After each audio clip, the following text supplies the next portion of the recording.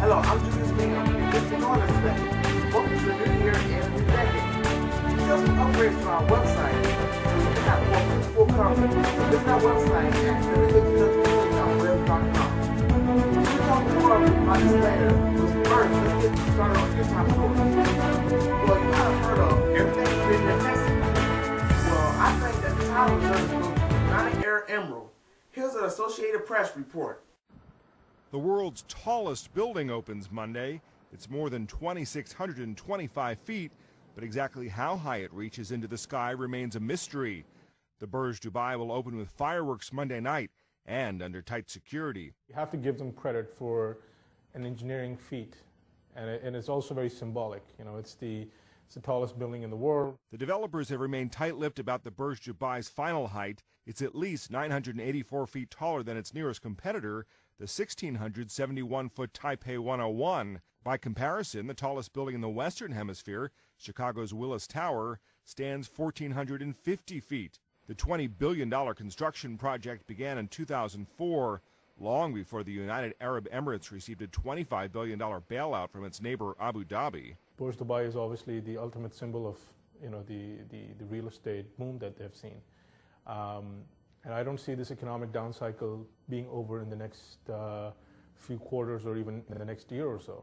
So I think the economic problems or challenges will persist in the face of a pretty awesome, I would say, a structure, man-made structure.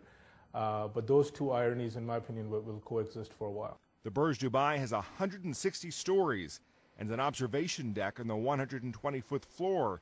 Both are records.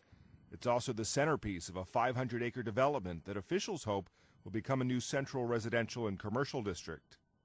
Matt Friedman, The Associated Press. Early Monday, gunfire broke out at a federal building in Las Vegas.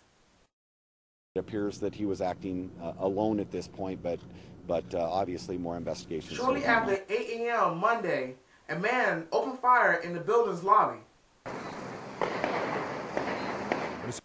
2 people were killed, including the gunman. The gunman killed a deputy guard and wounded a U.S. Marshal. Cold weather is gripping the U.S., but a restaurant in Indianapolis was blazing hot after a fire. The firefighters fought the sub-zero temperatures and nearby fire hydrants was frozen. It took firefighters 15 minutes to find an unfrozen fire hydrant to put out the blaze. Speaking of cold temperatures, here in the Midlands, we're seeing bitterly cold temperatures and a possibility of some snow. Here's your Global Watch HD forecast.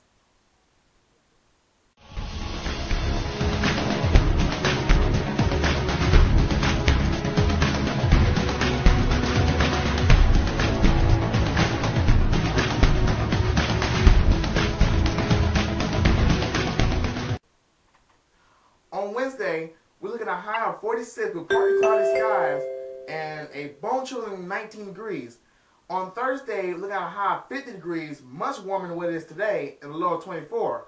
Now on Thursday night, we're watching the system because it could possibility of some mixture of ice and snow by Thursday night into Friday morning. And on Friday, we're looking at a high of 39, low of 20, again with a possibility of light snow. Thanks for watching this edition. Visit our website at, like I said earlier, the news, WJTWnews.webs.com. Also, shoot us an email at WJTWnews@gmail.com. And also, if you have anything negative to say, don't say it at all. Thank you. New Generation Network, a network of truth and friendship. Visit us at WJTWnews.webs.com. It's all here on your laptop and in the palm of your hand.